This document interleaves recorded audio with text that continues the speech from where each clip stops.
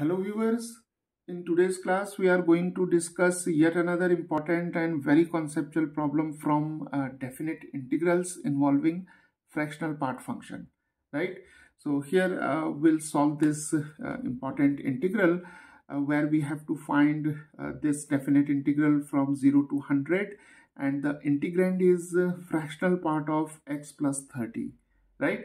So here we'll use some properties of fractional part function and greatest integer function to simplify this integral, and then we can reduce this integral to a simple form, right?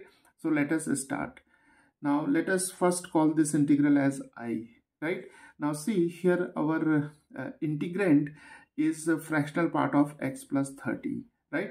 So let us take f of x as a fractional part of x plus 30, right? Now let us recall the relationship between fractional part function and greatest integer function, right? See, we know that fractional part of x is defined like this: x minus greatest integer of x, right? So this is the definition of fractional part of x, right? So here if we apply this definition to this function f of x, then we see that for x we have x plus 30, right? So now we can write this fractional part of x plus 30 as x plus 30 for this x and minus the greatest integer of x plus 30, right? Now see, here we have greatest integer of x plus 30. Now let us apply one important property of greatest integer function.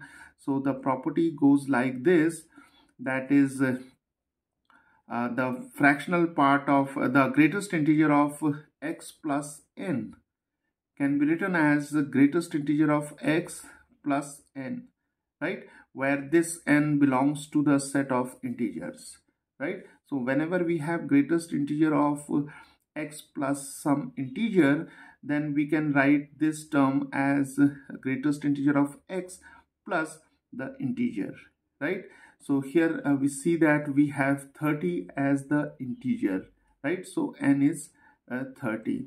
So we can now write x plus 30, and here we can write greatest integer of x plus 30, right? Because here we have n.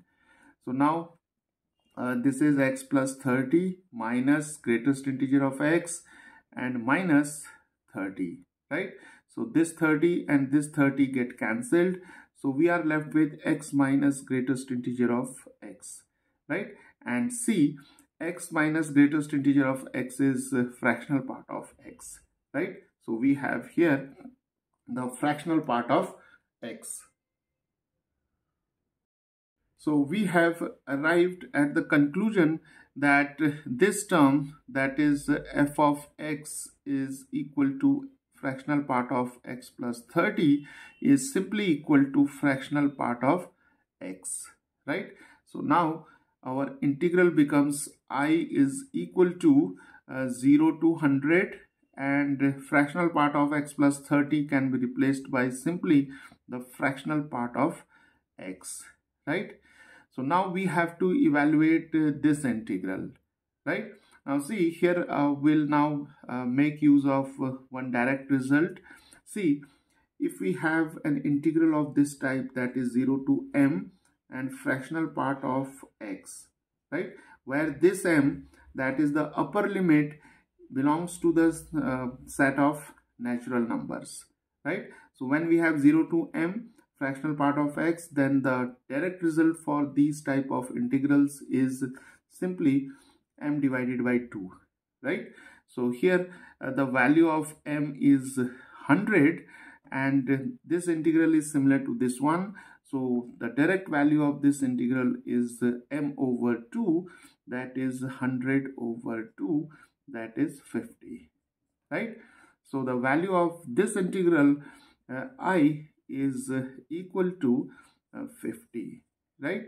So viewers, this is how, by making use of the definition of fractional part function and the property of greatest integer function, we can find out the values of these type of integrals.